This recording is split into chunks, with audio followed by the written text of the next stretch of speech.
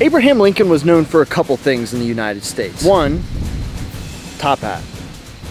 And then there were other things like the Emancipation Proclamation, leading the North to victory in the Civil War, his incredible speeches throughout US history. But did you know that the man that did all those things also used to absolutely body people on the mat? Now come on over here! I'm the big fucking With a record that amassed over 300 wins, being credited for inventing the chokeslam, and a place in the National Wrestling Hall of Fame, Abraham Lincoln may be America's greatest wrestler that nobody knew about. I can't act like I knew that. Oh look, the tag's still on this, that's embarrassing. Ooh buddy, but as soon as I found out, I had to know everything. Which is why I brought over a guy who knows a bit more about it than I do. So, Abraham Lincoln was a wrestler? Yeah.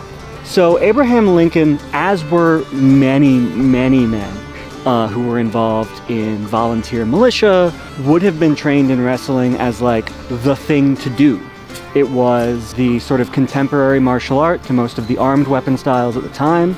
It would have been taught to you in what passed for basic training at the time. It would have been a sport that you did in school. And Abraham Lincoln was not just a wrestler. He would have practiced what he would have then called catch-as-catch-can wrestling. No. Oh, really? Yeah, catch-as-catch-can or frontier wrestling is what people would have called it at the time. Frontier wrestling, I like that. Yeah. Abraham Lincoln had as many as 300 matches. No, 300? 300 like matches? Recorded matches. Now, there might be some Wilt Chamberlain stats here. There might be some chicanery. Yeah. But only one loss that anybody seemed to care about or write about. I don't actually believe that anybody has a 301 record. Yeah. But that is the myth. Who's the loss against? It is, Oh, whoa, you ever heard of burying the lead, Joshua? We'll actually get to that and a couple other stories later. Most importantly, I want to learn about Abraham Lincoln's takedowns, his go-tos. Yeah, drive. I want to learn what the heck frontier wrestling was in the first place. I want to be in the areas that it would happen in. And lastly, I want to have a match like one of the 301, or possibly more, that Abraham Lincoln would have had, and I want to win them too.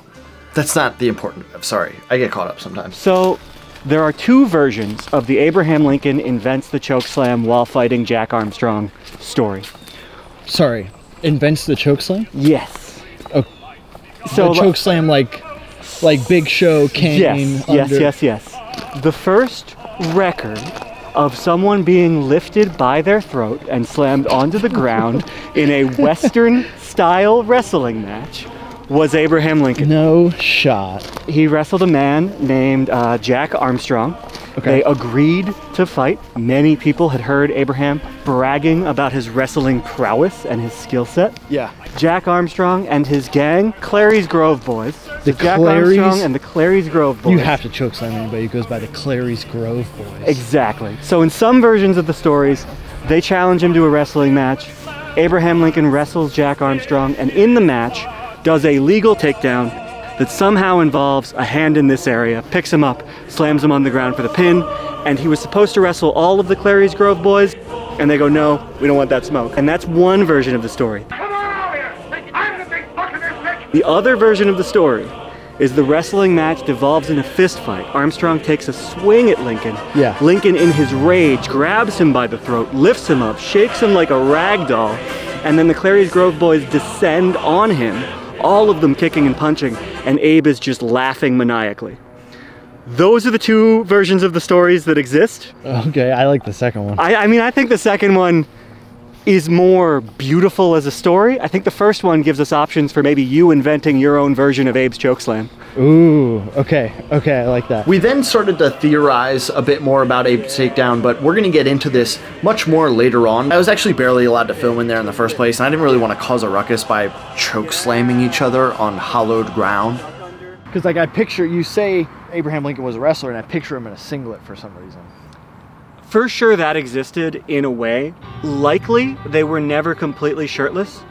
Even if they weren't wearing a jacket, they would have some sort of linen undershirt situation. If we're talking military matches, they would probably be wearing just their military breeches rolled up. But if we're talking like a gymnasium match or an organized match or a quote-unquote professional match, maybe they would have like linen athletic wear that would look like underwear to us, frankly. When you get into that area, Yeah. you also have to talk about the theatricality of wrestling. Okay. And there were costumes of professional wrestlers who traveled from town to town and challenged the locals and made their living that way.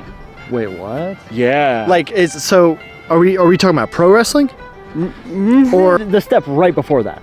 I would say 2 steps before that. You might have these guys that might be traveling with something like a circus or a performing troupe, right? Okay. Or they might be traveling with a troupe of just wrestlers. Yeah. They'd go from town to town, challenge the locals, Yeah. and drum up money. Sick. The step in between Uh-huh. this and pro wrestling is, hey man, what if you lose a match on purpose Yeah. so we can get this guy to think he can beat me, and then I smoke him. Being a shark. Okay. Interesting. And then that gets wrapped up. Now we're post-Civil War, now we're into the vaudeville situation. Yeah. And circus is really happening in sideshow acts, and Gotcha. then we hit pro wrestling. Gotcha. But okay. the very, very roots of this are guys traveling from town to town, basically being wrestling sharks for locals. Wrestling sharks. Can you imagine? I guess really it wouldn't be that hard as long as you watch out for the mouth. But if you've been wondering where in the heck we are this whole time, this is Bennett Place. If you're not from the US, Abraham Lincoln was president during the Civil War. The Civil War was essentially over tensions about slavery, states' rights, economic differences between the North and the South. Abraham Lincoln being the leader for the North. And this location is where the largest surrender of Confederate troops happened. This is where the last Confederate army truly dissolved. In this building that we're in right here. Fire alarm? How far back that technology goes? Does it have anything to do with wrestling? No. Was it somewhat close to me, a drivable distance, and pretty cool? Yes. As long as one more person learns about Abraham Lincoln's wrestling, I don't care how I get you to figure it out. Oh, just a YouTube video. We're talking about Abe Lincoln wrestling. Abe Lincoln was a wrestler. Did you know that? Oh, no. Yeah. Oh, He was actually very famous. He had upwards of 300 matches, only a couple recorded losses. oh, very interesting. I had no idea. Me either. Isn't that cool? Yes. You're welcome. Oh, well I guess mission accomplished. You still have to finish watching the video though. One of the only pictures I could find of Abraham Lincoln wrestling was a shot that was almost exactly the same to this. Yes. There's like maybe a group of people around. Is this a typical format? If you and I agreed to wrestle, Yeah. right, we decided for whatever reason, either we have beef or we want to make some money. There would be somebody in town, maybe it's the barber, maybe it's the judge, one of those big important positions, which is weird to think about. And we would go to them and say, hey, we're going to do this. They would say, oh, so-and-so's got a mat, or oh, we don't have a mat. And by mat, I mean like canvas and pine boughs. And while people are wrangled into setting that up, we would be hawking. We would be trying to get people's attention. Yeah. And as part of that, there's a group of people Yeah. around in the picture. Yeah. and we want them to come watch. Right. We want them to either bet, or we want them to buy us dinner, or put me up for the night. Oh, you guys put on a great show. Your drinks are on me. Oh, stay in the inn, it's on me. How cool. Right? Yeah. And so we want that as much as we may or may not have beef, we want the result.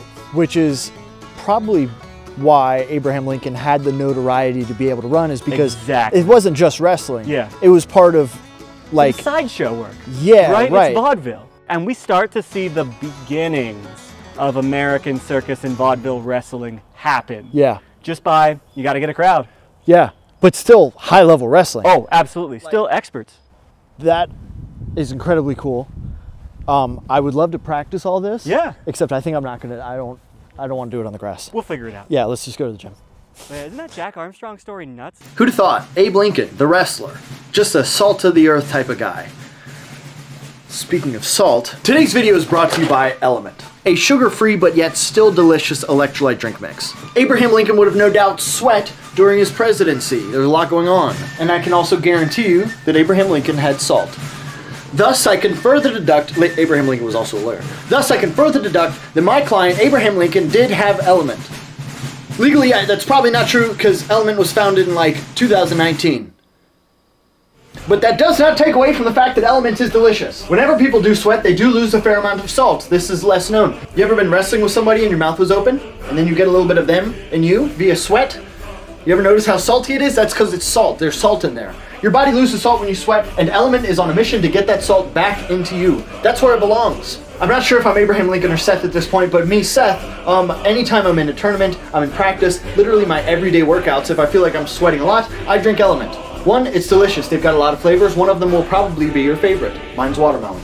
2, the cold months are coming up, which means maybe you want something a little bit warmer. They've got a flavored chocolate medley that you put in a little hot water. Oh my gosh, it's hot chocolate, but with salt. My client, Abraham Lincoln, knew that electrolyte deficiencies cause headaches, cramps, muscle fatigue, weakness, brain fog. There was fog on the Gettysburg field. I shouldn't joke about Gettysburg. Drinking Element can get those electrolytes back in you and help fight those symptoms. You can get a free sample pack with any order that you make today through my link, drinklmnt.com/SenseiSeth. Get a free sample pack. If you give it a shot and you don't like it, you can get a 100% risk-free money-back guarantee. And you can trust me, because I've got a top hat on.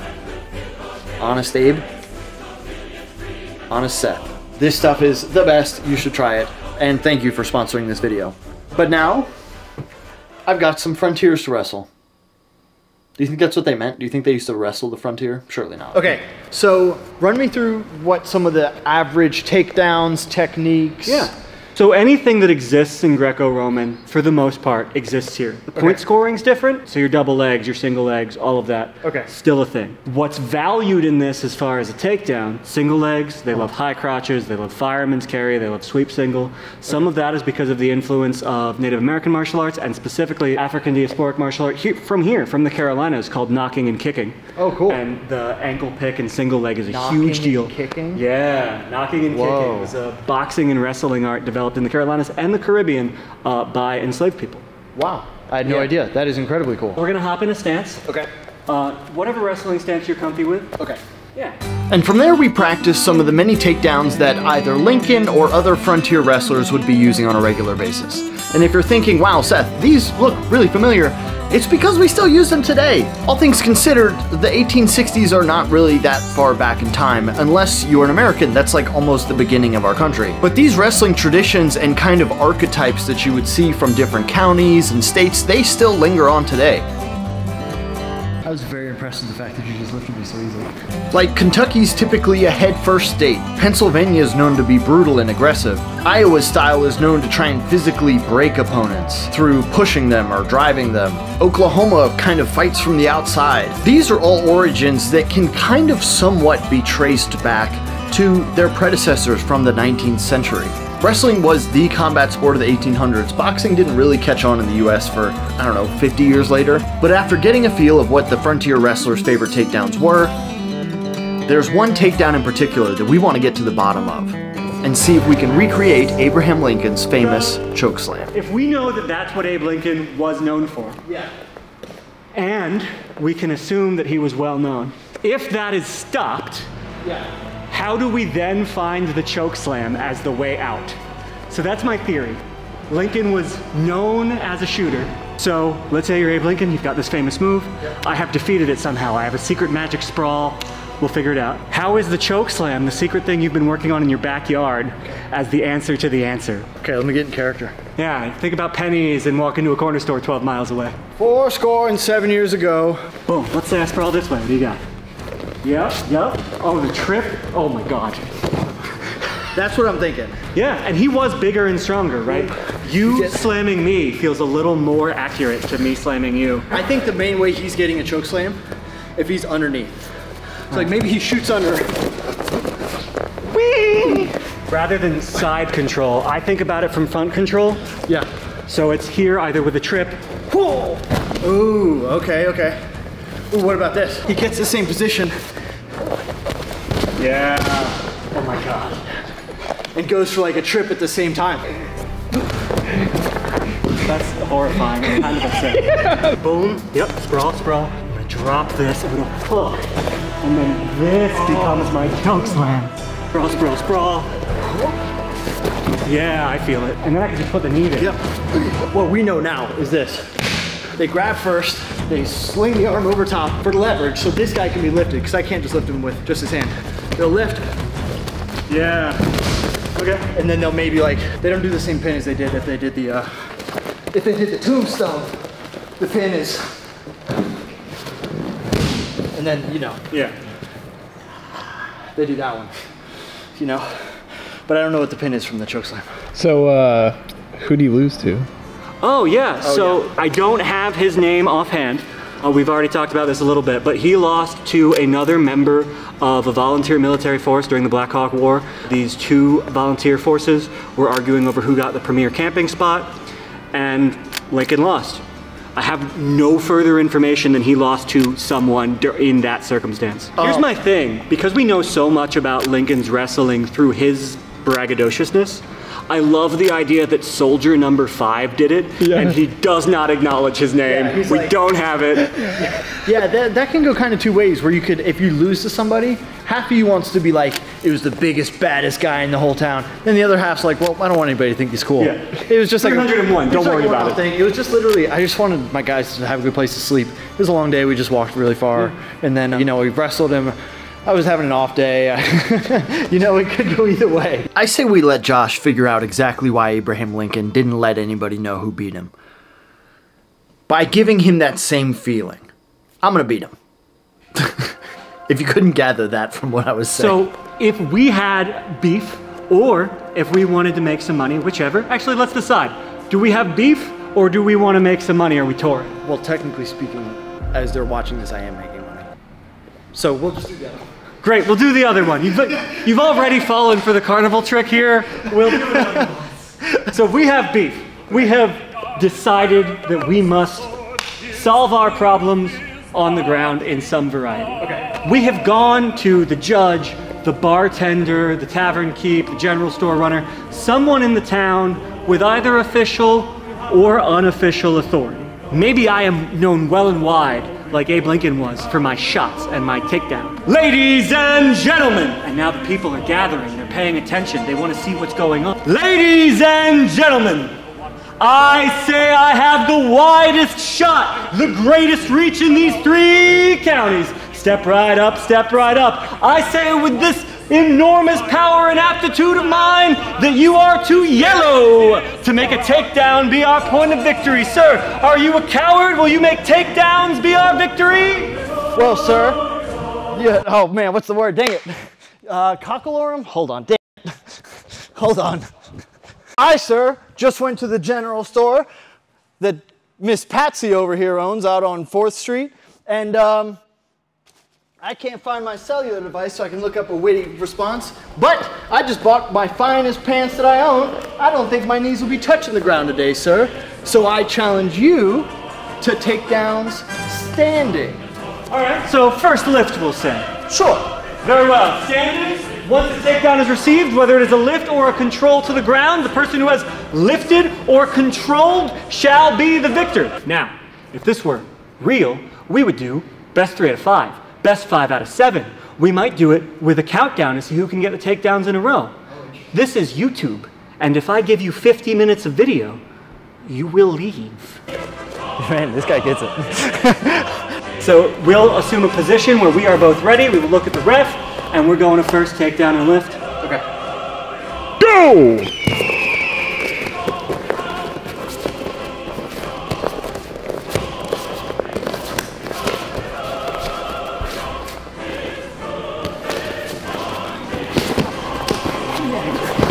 There it is. That's pretty fast. I can't lie to you guys. I know I'm not moving very fast here, but I really didn't try to let him take me down. I may be smiling, but I was a little confused in this moment.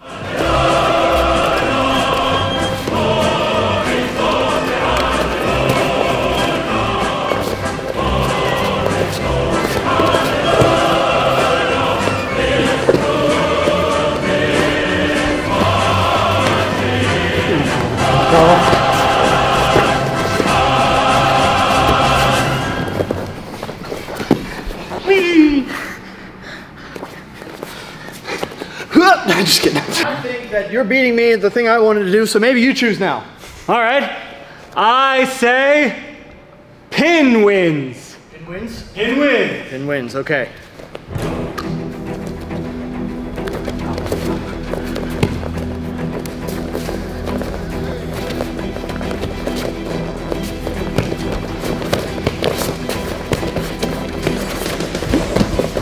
You were so strong. I mean, he's not that strong.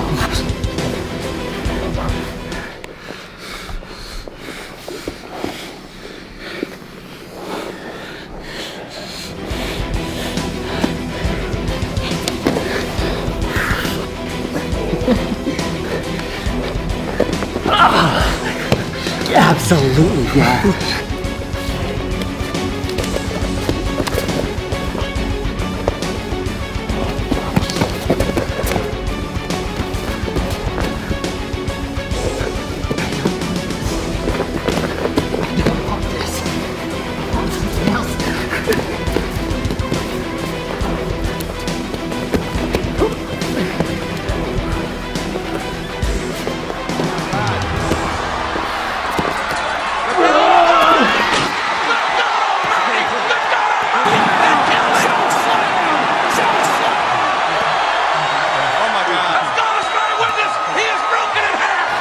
stuff. You too. That was a battle of just weight. Just sheer size over strength. It's a battle.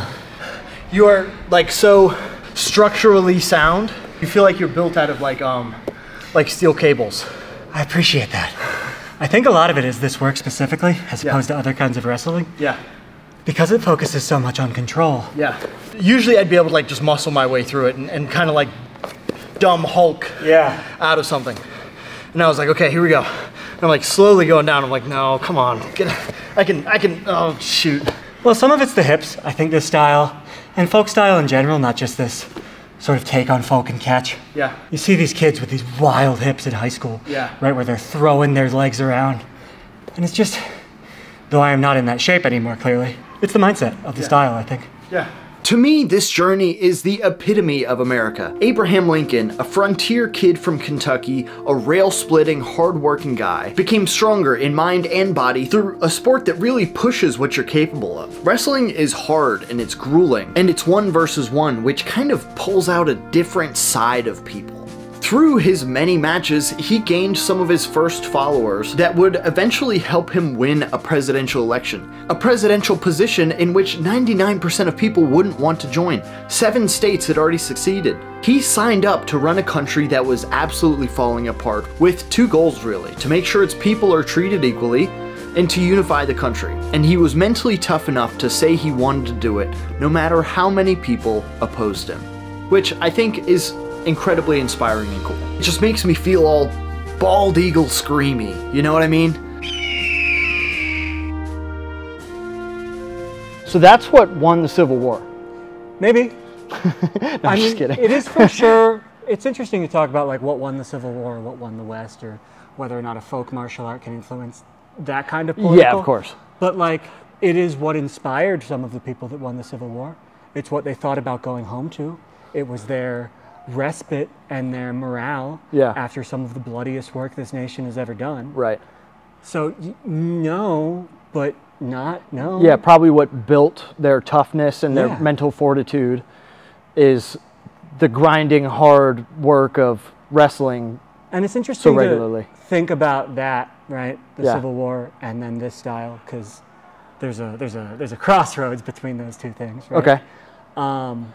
And I don't want to sugarcoat this for your audience or you. Or sure. me. Yeah.